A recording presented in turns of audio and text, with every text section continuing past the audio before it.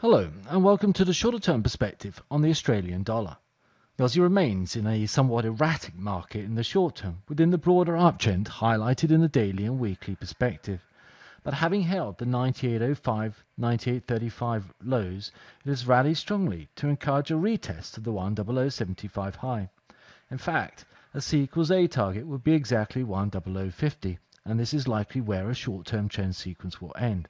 So, more 98 to 100.75 consolidation.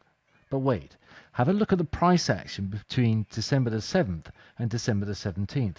The similarity is striking and suggests that while 99.20 now holds, that after a reaction from the 100.75 high, there is scope to extend the rally to a C equals 1.618 of A target of 101.80.